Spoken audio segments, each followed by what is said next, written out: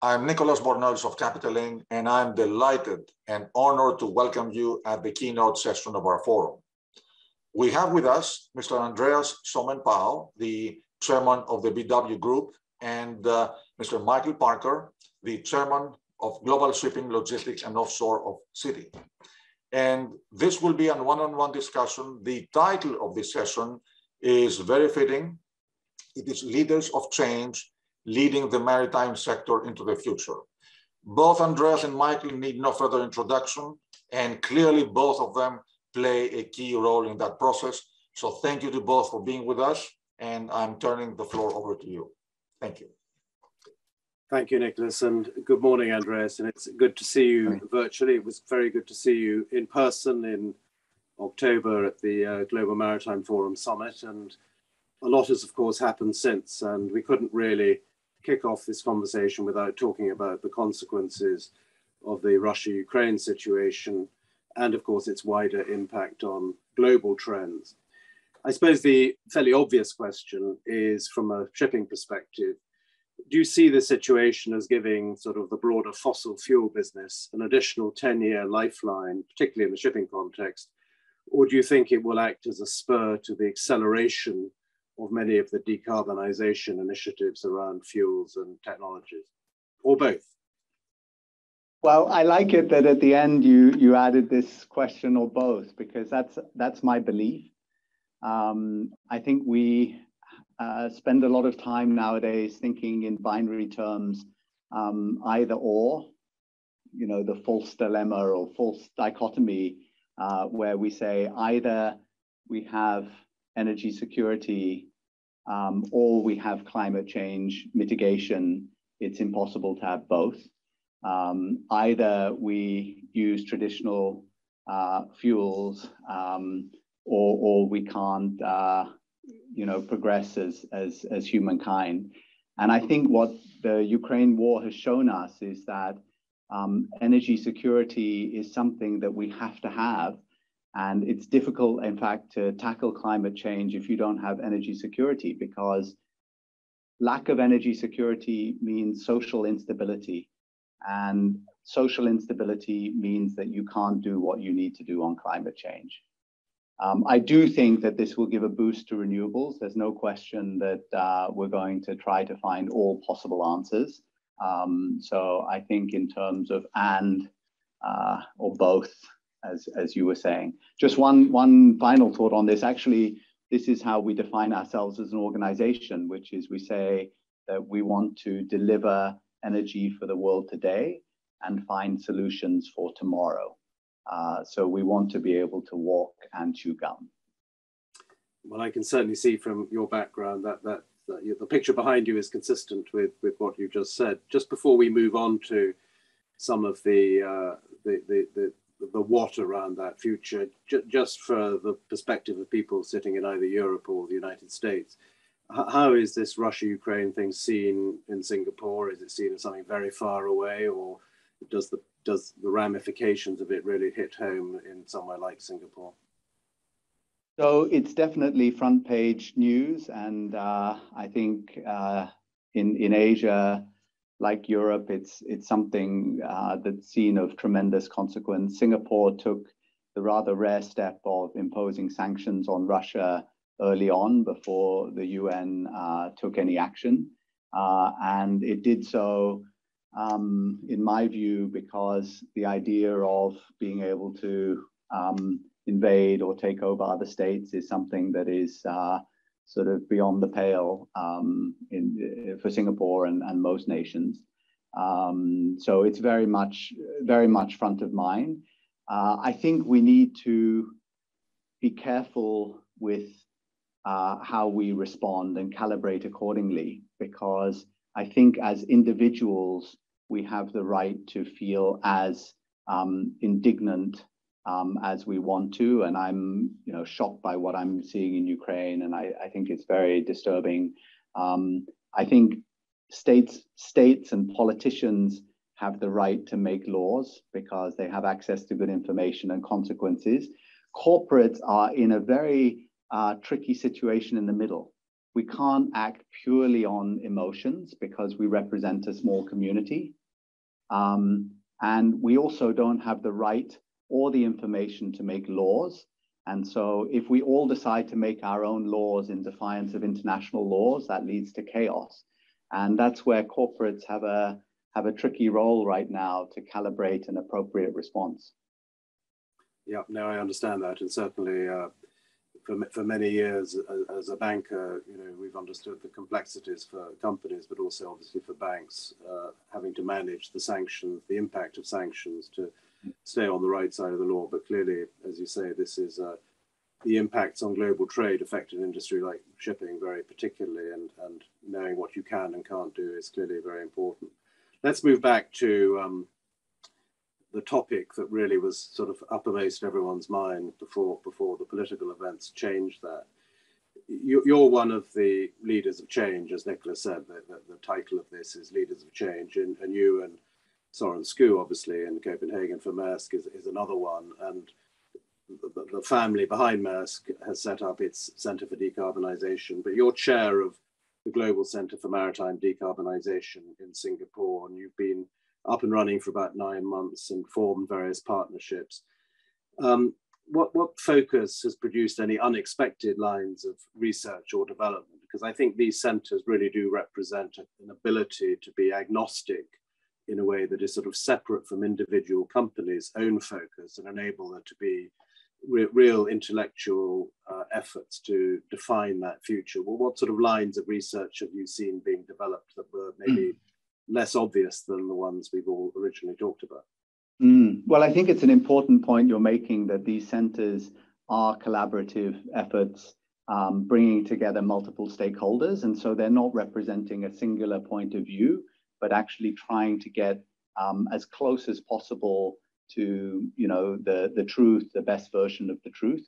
And I think the starting point is to be evidence-based, to be fact and science-based, and actually the team for GCMD, as we call it, Global Center for Maritime Decarbonization, is built that way, with engineers and scientists and sort of deep thinkers on this topic. You asked about research and lines of research. Actually, that's a really important component for the centers, but one of the aspects of the center that we have in Singapore is to really focus on doing as opposed to only researching, because I think it's very easy to get stuck at the level of theory, and it's really important then to be taking concrete action. Some of the lines of work right now, focal points, for instance, ammonia, where there's been a lot of talk, a lot of study on ammonia, but the gap that was identified by GCMD is who's working on actual safe handling of ammonia, the operational aspects, and who's trialing it, and who's going to put in place the infrastructure to actually make it happen. And so after a big mapping of the entire future fuels landscape, the ammonia landscape, we decided that this is an area that we want to be contributing to because there's a gap. Some of the others, just briefly, for instance, carbon capture on board, or verification work, which is being done by a number of parties, but to make sure that, a green molecule, for instance, that it's really a green molecule, and a host of dozens of other projects that we're currently looking at, but all with this idea of tangible action. Yeah. One of the things after we met at the summit, obviously, was COP26, and a lot of the efforts that you were involved in with others was leading up to what impact we, the shipping industry, could have on COP26. And I think one of the most important announcements was the Clydebank Declaration talking about green corridors. To me, the significant thing was the 5-year time frame those governments that signed it put on something happening. Everything has been pushed out to dates that we see far away, but this was something with a real time frame of sort of 5 years from now. Do you see the center as becoming a sort of partner in the practical implementation of a policy like the green corridors, especially given the role Singapore plays in in certain Asia trade routes. Do you see the centre being an active participant in helping construct the framework for such a corridor? So I think it can, potentially play a good role in that. But again, the sort of frame of reference for the centre is where can we be contributing where others aren't already doing a great job, and where can we fill these gaps? And so the assessment is really now, how is the industry, how are governments approaching this particular topic, and where can we plug in and help with that? And that will really be the frame of reference. So it's a bit difficult to be specific on how and where and what, but I think it's an excellent initiative, and the centre will be looking to see if there's a way that we can be helpful. The Singapore government has been very supportive of the broader initiatives and recognises the important, its physical location, but also the role that Singapore has sort of played in the industry. Are you confident that other governments will live up to the same standards in terms of implementation, particularly in Asia, where you can see it more closely? Do you think that Singapore will be partnered properly by other governments in the region to make these things happen? So I think there is very strong political will. It obviously varies country by country, and it's difficult to paint a broad brush across Asia and Southeast Asia because there are many different governments with differing priorities. But generally, I think the will is strong. The will is there. To state the obvious, governing is difficult in this day and age because first you have to have the space to sort of set the vision. And I think a lot of governments are doing a good job of that when it comes to energy transition. They're sort of thinking big and trying to give a push. But then there's a lot of execution that has to follow, which I think is what you're pointing at. And execution is complicated at the best of times. But right now we have built systems where, we've given, the democratic system in the past was that you chose your government and you trusted them for the next 4 years to make good decisions and take on board all the information and try to make good decisions. And now we've handed out millions of megaphones for everybody to shout about every action, every decision, every policy, and it gets very noisy. And this is more like governing with, I was going to say mob rule, but that's a bit unkind. But it's a sort of messy form of governing. It is what we have, so I'm not proposing solutions, but I think it gets in the way sometimes of executing long-term plans, because invariably there are people who, have to make some sacrifices in order to move things forward. So maybe that's a little bit philosophical, but I think the will is there. The execution might take a little bit longer than we would all hope for. The very visible elephant in the room, of course, is China. And statistically, I think Asian ship owning overtook European ship owning in the last couple of months in terms of deadweight tonnage. And obviously one could always play with statistics, but clearly within that trend, which I think we could see a few years ago, but clearly China's role is very much part of that. I'm often asked around the Poseidon principles of when will the Chinese sign up, or will they ever sign up? And I being a shipping banker, I'm an optimist, and so the answer is always eventually, but it may take a few physical visits to persuade them.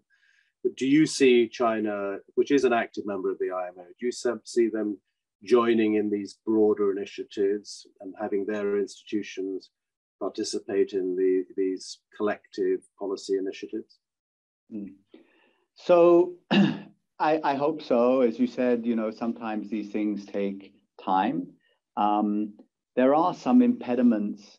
One of them is physical. You mentioned physical and travel and so on. And of course, because of circumstances, it's hard to create the connections in a physical way. Another one, possible impediment, I would say, is just superpower dynamics. Are sometimes hesitant to sign up to institutions, multilateral institutions, which they're not leading because it restricts their freedom of maneuver. And so I think they have a different calibration, just sort of signing up, for all the global initiatives, because they have to think about that element. And then, another aspect is what I would call pragmatism, because the Chinese government, like any government, wants to balance this long-term vision for decarbonization. And by the way, I think China is very focused on this topic and doing a lot of things, in terms of renewable build-out.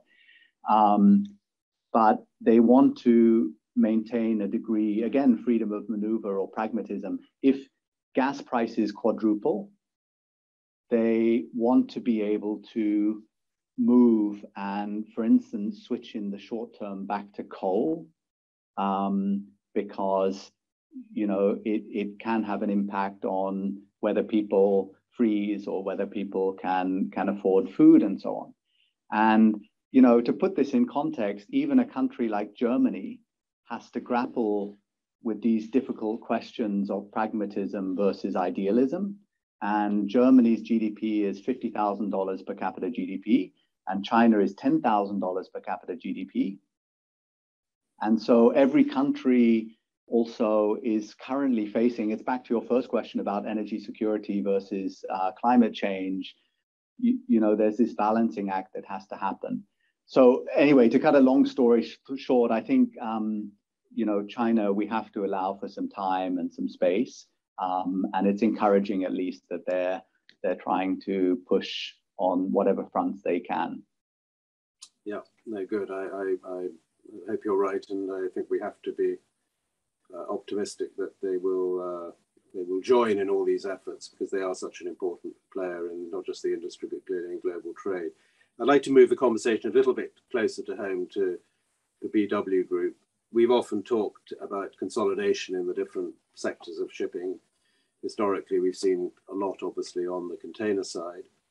And you've been a leading player in consolidating a number of sectors under the umbrella of the BW Group. Do you see that process as having sort of paused for now, or do you see that strategy as being deployable in the opportunities in new technologies and energy storage and some of the new things you're doing alongside some of the traditional businesses under your umbrella? So we are, as you're saying, quite active in both spaces. So, shipping and traditional energy, but also doing a lot now in solar, in wind, in batteries, in biofuels. So in total, we have 19 platforms across the group, ranging from LNG and LPG and crude and products to these ones that I just mentioned. And in terms of consolidation for the newer spaces, I think there are benefits in consolidation, but it doesn't fit every circumstance. I don't think one can just sort of say consolidation is good, and therefore one should pursue it in all cases. With these newer areas, including renewables, there are great opportunities for it because the landscape is shifting so much. And so I think we are seeing and will continue to see new constellations of companies coming together, working together. It also, in some ways, makes it a little bit harder because the speed of growth, the velocity is such that things are constantly in motion and changing. And so it becomes a little bit difficult to find a window where things are settled enough to sort of agree on terms and how things should work. There's always the social dimension. So it's complex, but I do think it will continue. Do you see the capital demands in some of those businesses sort of accelerating or increasing very rapidly at some point when some of these alternatives, become central to government policies or to commercial realities, if you like?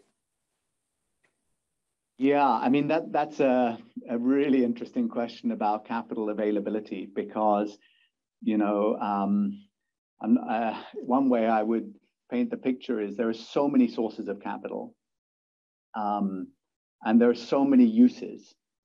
And what we need to do a better job of is meshing and matching the two. I mean, if you think of sources of capital, you have government grants, you have loan guarantees, you have venture capital, family offices, mezzanine financing, senior debt, equity capital. I mean, just a long list of sources of capital which would like to go towards ESG. And then you have all these projects, and we talked about a few earlier, but different types of projects and companies need different types of capital. That's why I think that, you know, banks have such an important role in this, matching sources and uses. If we can do a good job of it, I think we will really accelerate the transition. Yes, no, one of the things I'm very conscious of is again, leading up to COP, the announcement or the creation of the launch of Glasgow Financial Alliance for Net Zero, putting this so-called $130 trillion together, has changed things because, and we've since also launched the Poseidon Principles for Insurance, again, under the auspices of the GMF.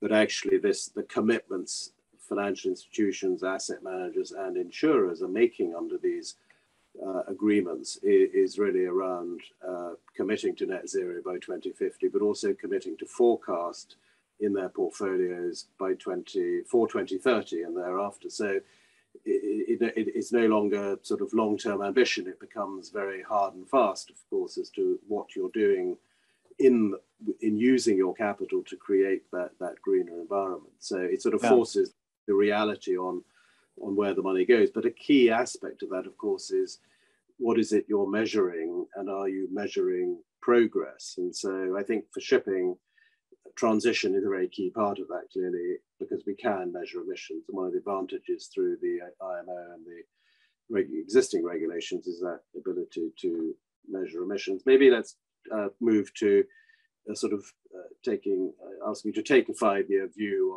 on where shipping will be in about 5 years in terms of being engaged in these changes that reflect its role in the global economy, because I think that's one of the positive changes for shipping coming from COVID and other things, that it isn't just the physical trade that shipping physically moves, but it's also the role the industry plays for all the other companies whose cargoes shipping moves. Just give us your vision of 5 years' time and are ship owners positively perceived by society, or at least better perceived than bankers, maybe? So I think shipping, you know, some people say that it is difficult for shipping to punch too much above its weight. It's not a belief I have, by the way, and I'll explain why in a moment. But the thesis or the premise for that argument is that, you know, we can't actually change the emissions profile of what happens upstream of shipping.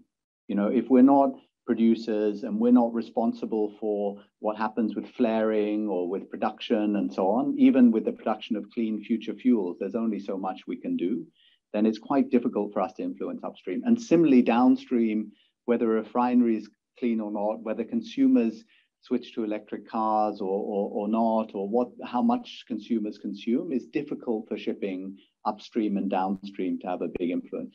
The reason why I'm a bit more optimistic than that is because, first of all, in charting our future fuels for shipping, we can help to shape and inform what happens in other industries. So, you know, some of the aspects of future fuels, how you move them, how you consume them, has applicability for other industries. And also, I think we can punch above our weight, because if you're going to move to a new system of moving these new fuels around, the ships need to carry it. Some of it will move as electrons, but when you carry it as molecules, as clean molecules, then we need to be thinking about that from a shipping perspective. So I think we have a big role to play, and I do think and hope that people perceive that we're doing our part. I'm going to just ask you a quick sort of few yes or no questions, which I haven't warned you about, so it'll require you to react instantly. CCUS on ships? Well, the simple answer is yes, but it's all about timescale. So I'm going to say yes and no, but I'm going to give myself a 30-year timescale because if you ask me CCUS on board in the next 5 years, it's a no. So yes. Okay. When will scrubbers be banned? They will be phased over the next 10 years. They may never be banned as such. So we'll have ships with CCUS and scrubbers that will all look like car carriers or refineries or something. The picture of a ship will change with all the different technologies on board. Well, it'll phase. I think it'll phase out because the availability of these fuels, because of carbon pricing or because of other factors, regulation will decline, and so it'll just decline with it. But I'm not sure that we need to ban the technology itself. Wind on ships. Yes, and you'll see actually one of our sort of affiliates behind me is Cadeler doing wind turbine installation vessels, and we have another with floating wind, BW Ideol, and I'm a great believer in wind. Good. Sort of as we near the end of this conversation, just not getting too personal, but we were able to have some very engaging conversations on Zoom during COVID as we were all stuck with lockdowns, and putting aside all the sort of travel restrictions and what we've had to live with. Are you having more fun now as a ship owner than when you first took over from your father? It's always been fun, but I am having a lot of fun now, and yes, probably more fun than ever. And part of it is just the world is complex, which creates that sort of intellectual challenge of trying to navigate the complexity. I think it's partly that we have some big purposeful goals to address. And so that is very motivating that we can try to solve these challenges. And thirdly, I get a lot of energy from working with great people. We have so many smart people across our group, but also amongst our stakeholders, and whether it's with customers or suppliers, certainly amongst the banks, of course. But it's fun to work with so many good people to tackle these challenges. So yes, having lots of fun. Good. Well, I'm going to ask a follow-up question, which is going to force you to answer the question in a different way, which is, you talk about complexity, and we live in a more complex world, clearly, but you have such a big, successful enterprise under the umbrella. Is that speed and flexibility you have as a private company going to be challenged by the capital needs in future as this transition takes place? Or do you think you're going to have to sort of look at your capital structure, and some of that speed and flexibility as a private company will just have to be compromised to some extent by the need to just bring in vast amounts of external capital?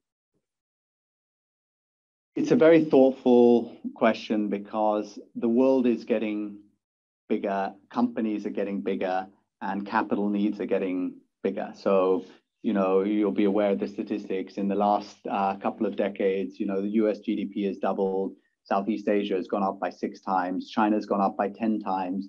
The world is just a much bigger system. We have multiple trillion-dollar companies now. And translating that into our own industry, I think there is a need to get bigger, which means external capital. I don't think that means giving up speed and agility. And it's maybe an echo of the and versus the or that we talked about at the beginning. Because in an ideal world, one can find partners, whether it's capital markets or private equity or sovereign wealth funds. And this is what we try to do, find good partners, bring in external capital, sometimes it's industry peers, but keep that dynamism, agility, speed of decision-making so that we can have the best of both worlds. Yeah, no, I hope you're right. And I know that you'll be around for a long time, and a lot longer than I will, but also that you will continue to be one of those leaders of change, but also, as you've always done, not respond to short-termism and to bring a mature and long-term pragmatic thinking, not just in what you say, but also in the business you do. So it's been a pleasure talking to you, Andreas, as always, and I look forward to seeing you again in person soon. And with that, I'll hand back to Nicholas. Thank you, Well, Michael. I would like to say that a tremendous thanks to both of you. It has been, as expected, a very insightful and dynamic discussion. And thank you to both very much. Thank you. Thank you. Thank you.